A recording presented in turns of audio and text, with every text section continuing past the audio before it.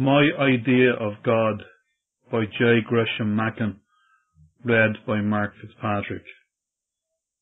If my idea of God were really mine, if it were one which I had evolved out of my own inner consciousness, I should attribute very little importance to it myself, and should certainly expect even less importance to be attributed to it by others.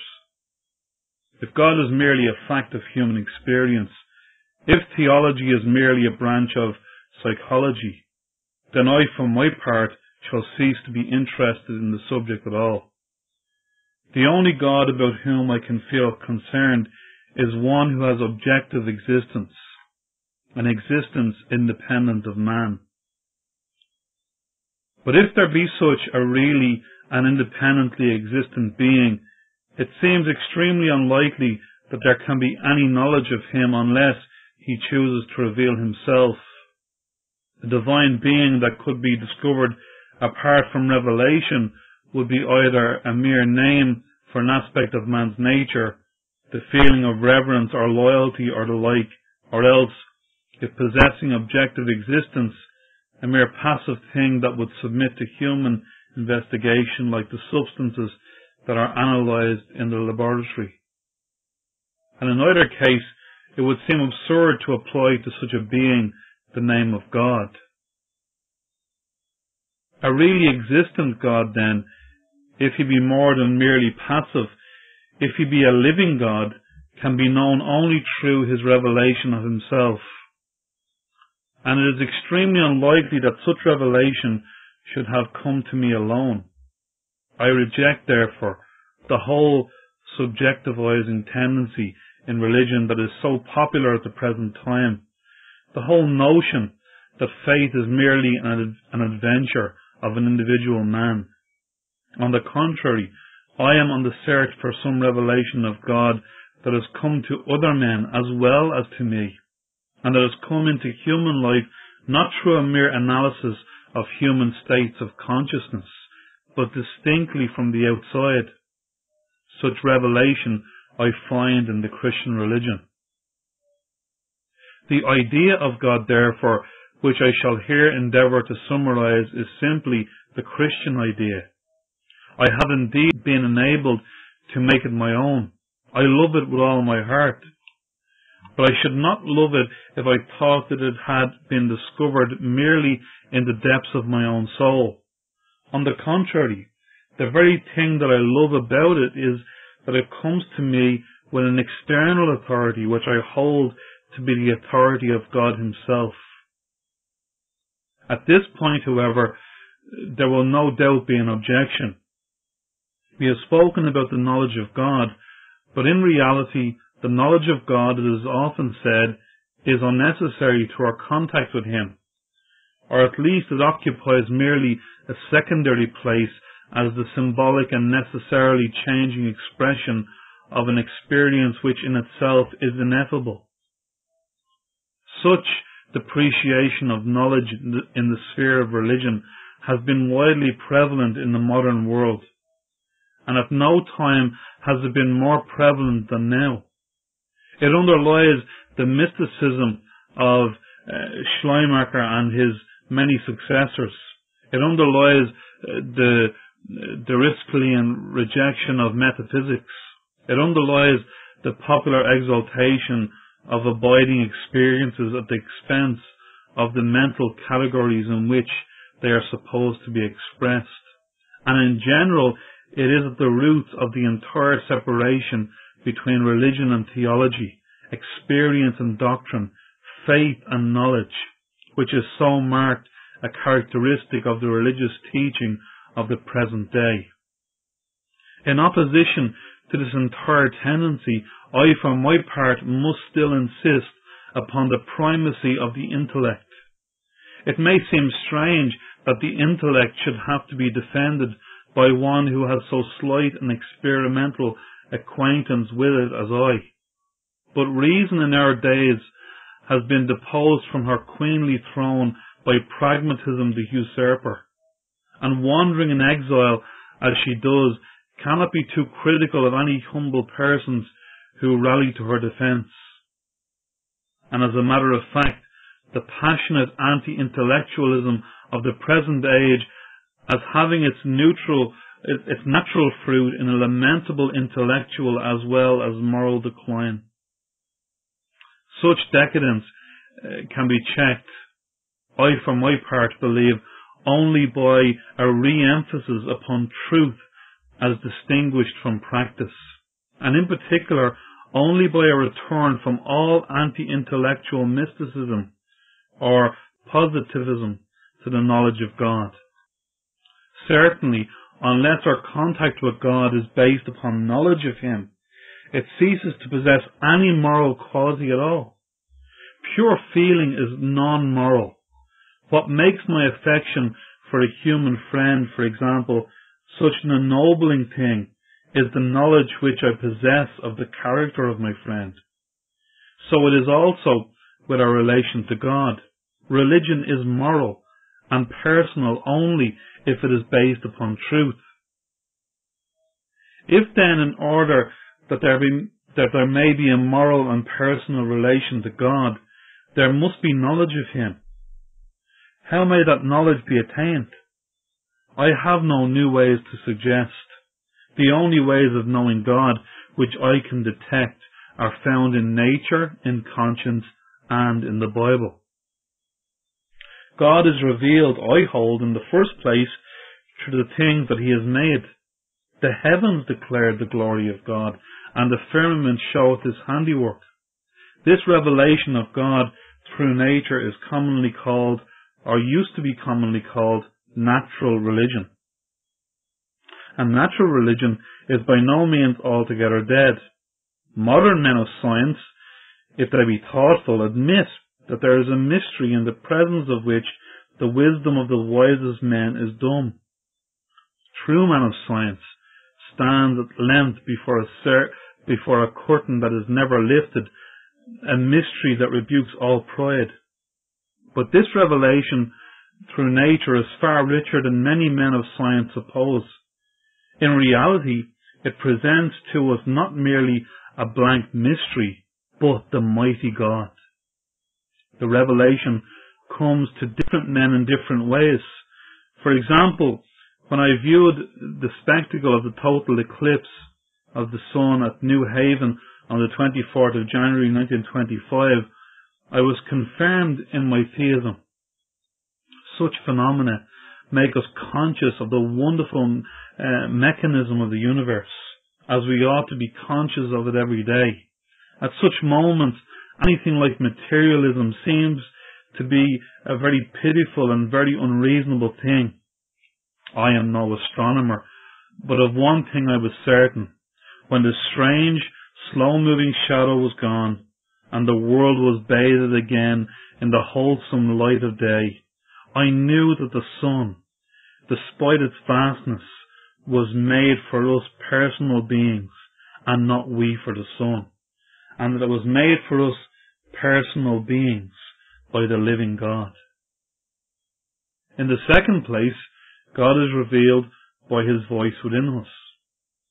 I am perfectly well aware that voice is not always heard. Conscience has fallen on evil days. It is drowned by a jargon of psychological terms. It is supposed to be rendered unnecessary by all-embracing network of legislative enactments. The categories of guilt and retribution are in many quarters thought to be out of date, and scientific sociology is substituted for the distinction between right and wrong. But I, for my part, am not favourably impressed with the change. Self-interest seems to me to be but a feeble substitute for the moral law, and its feebleness, despite bureaucratic regulation of the details of human life, and despite scientific study both of individual human behaviour and of the phenomena of human society, seems to be becoming evident in an alarming moral decline. The raging sea of passion cannot, I think, be kept back permanently by the flimsy mud embankments of utilitarianism. But recourse may again have to be had to the solid masonry of the law of God. In the third place, God is revealed in the Bible. He is revealed in the Bible in a way which is entirely distinct from those ways that have just been mentioned.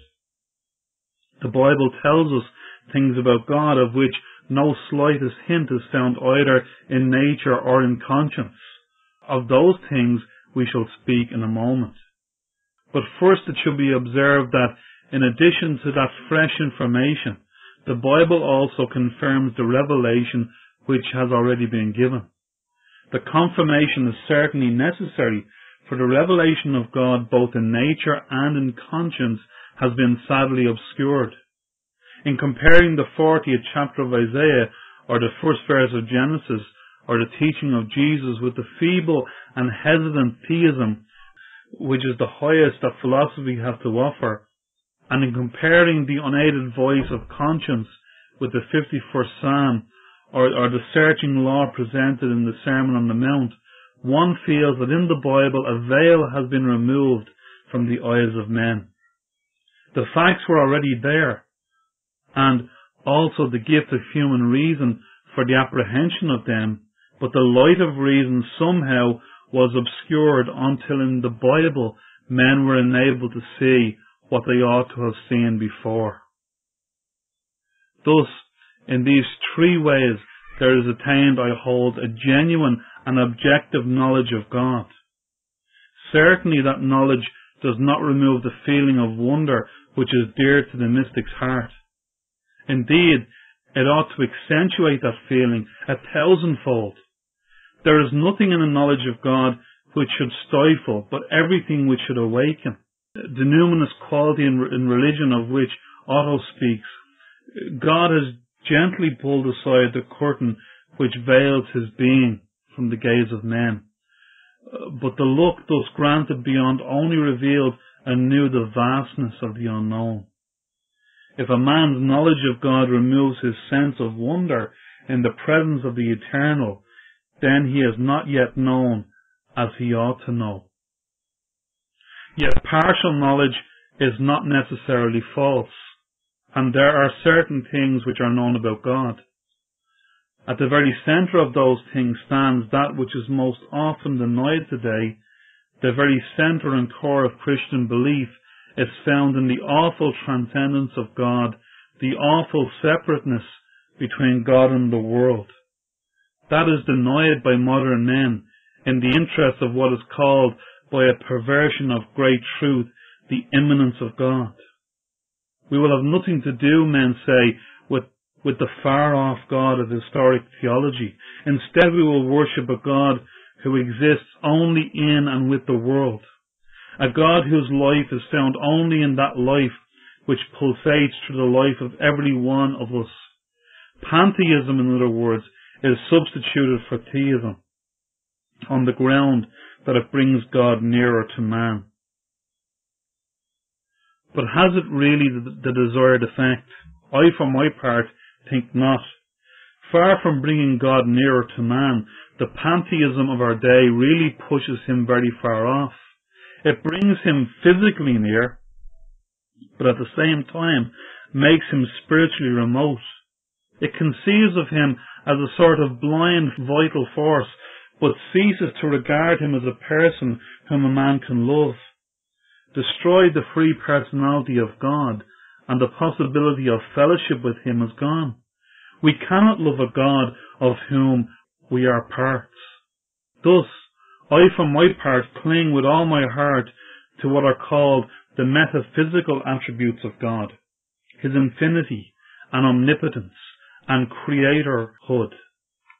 The finite God of Mr. H.G. Wells seems to me to be a curious product of a modern mythology. He is to my mind not God, but a God, and in the presence of all such imagings I am obliged to turn very humbly but very resolutely toward the dread, stupendous mystery of the infinite, and say with Augustine, "Thou hast made us for thyself, and our heart is restless until it finds its rest in thee." This devotion to the so-called metaphysical attributes of God is unpopular at the present day. There are many who tell us that we ought to cease to be interested in the question how the world was made, or what will be our fate when we pass through the dark portals of death. Instead, we are told we ought to worship a God who is not powerful but merely good. Such is the ethical theism of Dr. McGiffert and many others. Jesus, it seems, was quite wrong in the stress that he undoubtedly laid upon the doctrine of heaven and hell and the sovereignty of God. We moderns, it seems, can find a higher, disinterested worship, far higher than that of Jesus, in reverence for goodness divested of the vulgar trappings of power. It sounds noble at first, but consider it for a moment, and its glory turns to ashes and leaves us in despair. What is meant by a goodness that has not physical power? Is not goodness in itself the merest abstraction? Is it not altogether without meaning except as belonging to a person?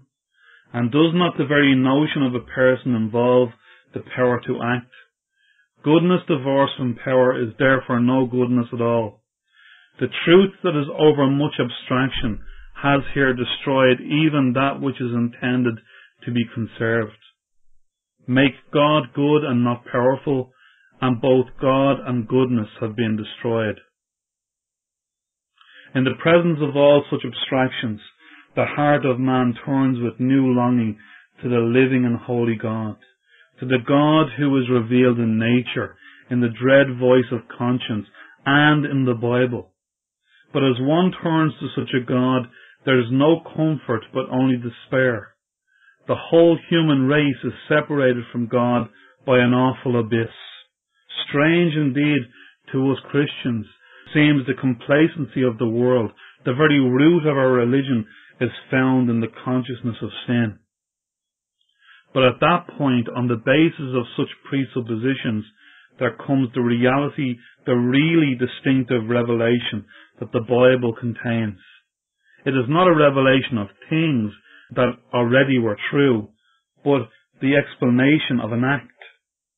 The Christian religion is based not merely upon permanent truths of religion, but upon things that happened in Palestine 1900 years ago. It is based not merely upon knowledge of what God is, but also on a record of what God did. Into our sinful world, the Christian holds, there came in God's good time a divine Redeemer. His coming, marked by a stupendous miracle, was a voluntary act of condescension and love. During the days of his flesh, he proclaimed by his word and example the law of God. He proclaimed it in a new and terrible way that of itself could only deepen our despair. But with his proclamation of the law, there went his proclamation of the gospel. With his pronouncement of divine judgment upon sin, there went his offer of himself as Saviour. When that offer was received in faith, there was not only cure of bodily ills, but also forgiveness in the presence of God. At first, faith was implicit. Men trusted themselves to Jesus without fully knowing how it was that he could save.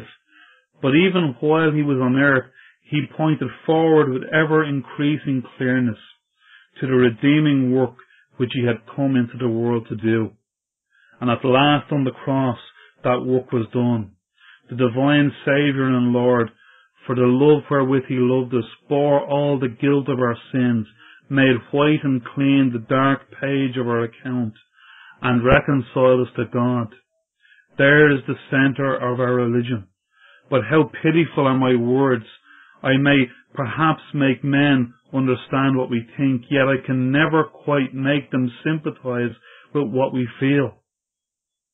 The holy and righteous God, the dreadful guilt and uncleanness of sin, the wonder of God's grace in the gift of our Saviour Jesus Christ, the entrance through Christ into the very house of God, the new birth by the power of God's Spirit, the communion with the risen and ascended Lord through His Holy Spirit present in the Christian's heart. These are the convictions upon which rest our very lives. If these convictions are false, they must be given up. But so long as we think them true, we must act in accord with them. And it is morally wrong to ask us to do otherwise.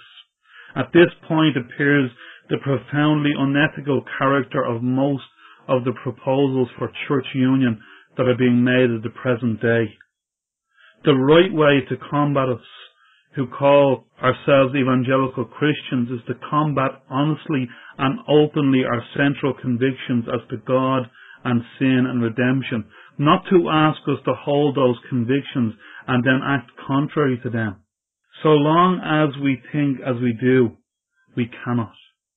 If we love our fellow men, allow them, so far as our testimony is concerned, to remain satisfied with the coldness of what we regard as the baseless and fatal optimism, we must endeavour, by the preaching of the law of God and of the gospel of His love, to bring them into the warmth and joy of the household of faith.